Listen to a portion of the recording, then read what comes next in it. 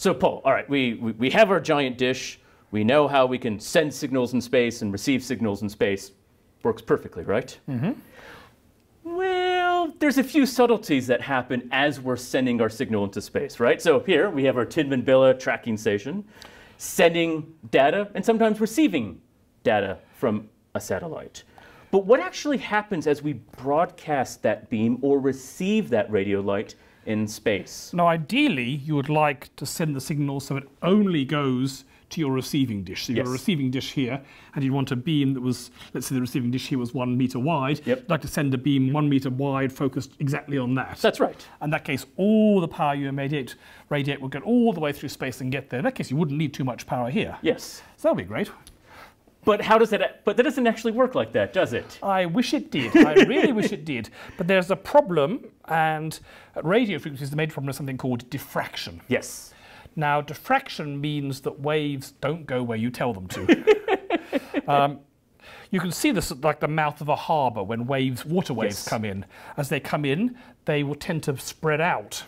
This is actually something fundamental in the nature of waves. Yes. That any wave, if you put it through a narrow gap, like for example the front of a dish, it will spread out.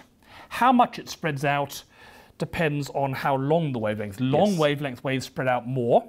And also it depends on how big your aperture is. A really big aperture gives less spreading out, and a small aperture gives enormous amounts of spreading out. It's that antenna, right? If you had a single antenna, it can go sideways or up and down. A big dish, a little bit more focused. Yes, if you look at the next slide, you can see that you've got your emitter out here, and the signal's going to start spreading out further and further.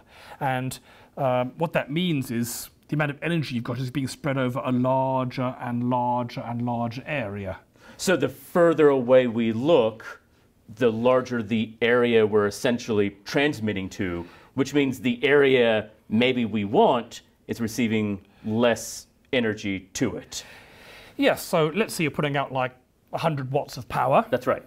To begin with, that 100 watts is just spread over your dish. But by the time it's 1,000,000 kilometers into space, it might be spread over several kilometers, which means any one dish is only going to pick up a tiny fraction of it.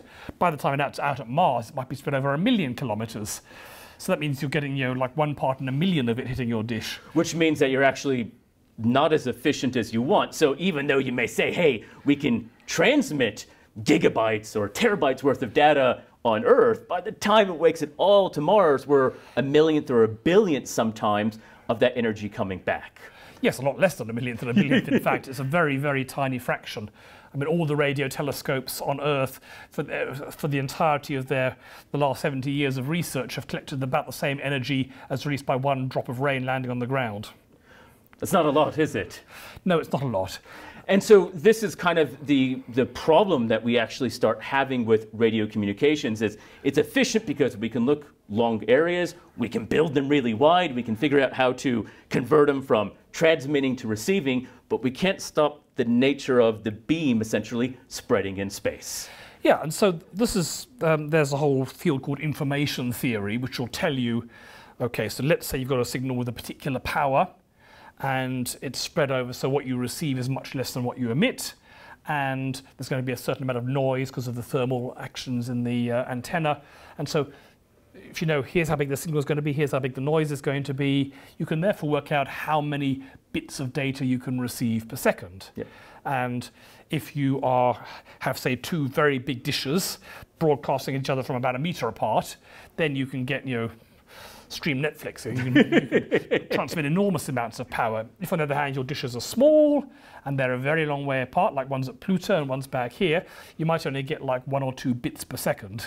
In which case, the image is, quite a lot of megabits. That's right. That's quite a lot of megaseconds to transmit something like that. So which means that either we need more dishes to try and work together to download them, or it's going to take a longer time to download that data. Both of which kind of present real challenges if we want instantaneous data from our spacecraft on Mars or around the Earth. Yeah, so basically you want to send more data back and forth. You want, first of all, more power.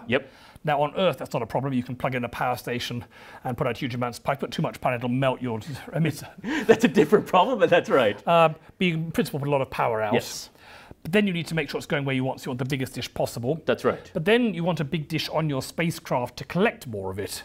I mean, if your spacecraft's like this big, all the radio signals that are going up here and down there are missed, they're wasted. Exactly. It's only the ones that hit the dish. That's right. So the bigger your dish, the more you're going to pick up. But that presents a lot of challenges. You can't put a 2-kilometer dish in space, unfortunately. Well, yeah, it would have to fold out somehow. But it's certainly, the more weight you have of dish, That's right. that's going to be less payload for rocket fuel or astronaut snacks or anything else it's going to be. So ideally, you'd want a small dish on your spacecraft and a big dish on Earth.